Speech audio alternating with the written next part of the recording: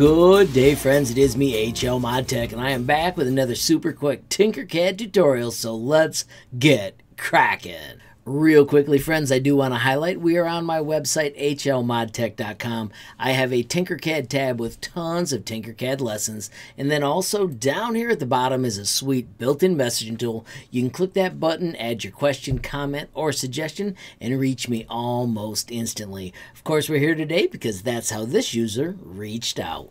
Alright friends, so we are starting here with a shared project. This was so cool, the user was able to create a link, ship that to me so I could get in and check it out. Notice these are notes, and the user left a note saying, hey, I'm trying to make the line thickness of this design 1.5 millimeters.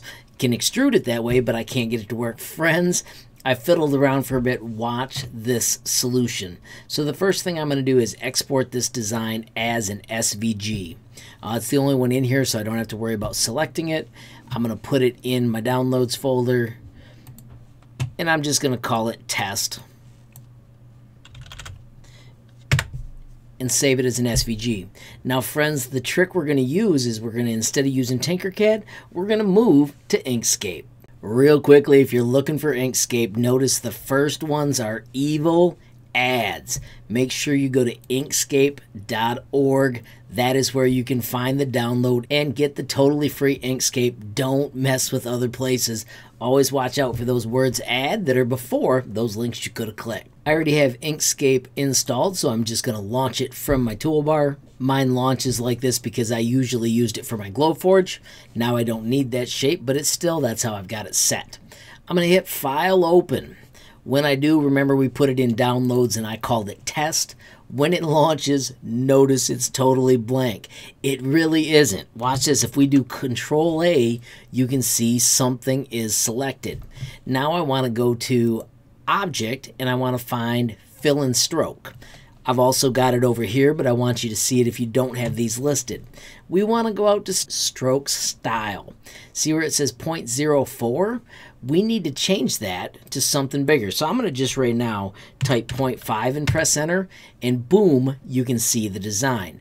Now remember that user wanted to make theirs 1.5 millimeters.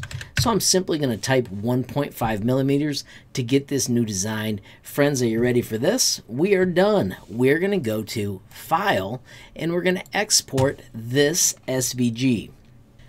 Now, once again, I've got my export options down here. I want to do plain SVG, and it asks where I want to put it. Right now, it thinks it's going to name it test. I'm going to name it test 2. And then when I hit export, it will save it to that location. Friends, we've got one more tool we're going to use before we bring it back into Tinkercad. So there will be a link, obviously, in the description, but if you do SVG2STL, there is a web tool, notice right here, SVG2STL.com. It is going to convert that to an STL that we can then bring in. So first we hit select. Once again, we return to my downloads because that's where I snagged it. We're taking test 2. Once we select it, we upload it. Boom, it shows us what it's going to look like. It's asking for how high.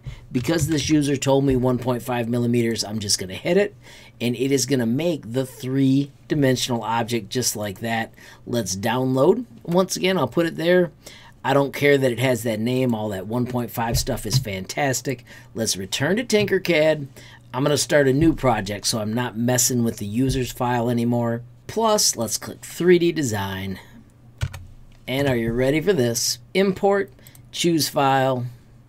We want the test SVG, millimeters, and I'm going to keep the measurements and simply hit import. After a moment, you have got that same design that you had before, but now it has got the 1.5 millimeter size that you wanted. How slick is that? All right, friends, so let's quickly review. We exported as an SVG so that we could play with our design. In Inkscape, we were able to set the line thickness. That gave us this style we wanted. And then from that SVG, we changed to an STL so we could simply bring it into Tinkercad and use it for whatever you want. Those are the steps to end up with thicker lines from your SVG file. Once again, I want to thank Mark for the question. I had a ton of fun figuring this out. And of course, if you guys found it useful, please give the video a like. Please also hit that share button so more people can learn about HLModTech. Of course, friends, don't forget you totally make my day if you had a question or a comment down below. And of course, if you haven't subscribed yet, what are you waiting for? Smash that subscribe button, and last but not least, hit that notification bell if you want to be the first to know when there's a brand new video from me, HLModTech. Thanks for watching. Have a great day.